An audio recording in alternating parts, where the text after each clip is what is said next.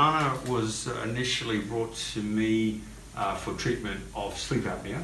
She was given a CPAP machine as a young girl, and basically the parents were told that's it, they're going to have to use that CPAP for life. Mum and Dad came and saw me for a second opinion, and I said, look, definitely the CPAP's important at this stage, but we want to wean her off that. And the way I did that, we expanded Anna's upper jaw. That improved her nasal breathing. We got obviously ear, nose and throat involvement for her tonsil adenoids. And then we brought her lower jaw forward using a device called a MARA. If you look at that nice palate, and you'll see the initial photos in a minute, you'll see the big difference in the palate change.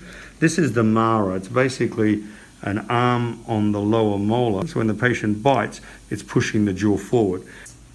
And you can see now the lower jaw is in a good position, which has opened up the oropharynx. We've had improvement in the nasopharynx area because of what we did with expansion and face mask therapy. Now, we will get to lining her teeth when she's a little bit older, but the focus is not on orthodontics. The focus is on orthopedics and the sleep apnea. You can see the large adenoids and the class 2 jaw with the very narrow airway.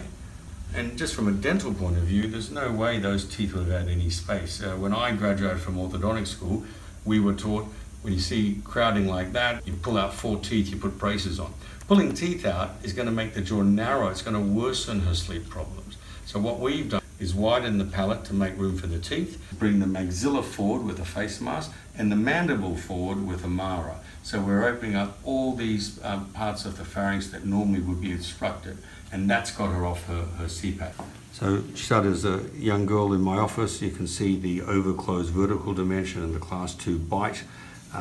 Low incisors biting almost complete to the palate. Now, you just saw the palate expansion. Have a look at where we started. High palatal vault, like a double layer of teeth. Right? So there's a big improvement for orthodontists to realize what they can do to make room for the teeth, but there's even bigger issue for medical practitioners to understand what orthopedics can do for the management of pediatric sleep apnea. If you look at the latest research, Maria has published extensively on this topic, which is pediatric obstructive sleep apnea using oral appliances.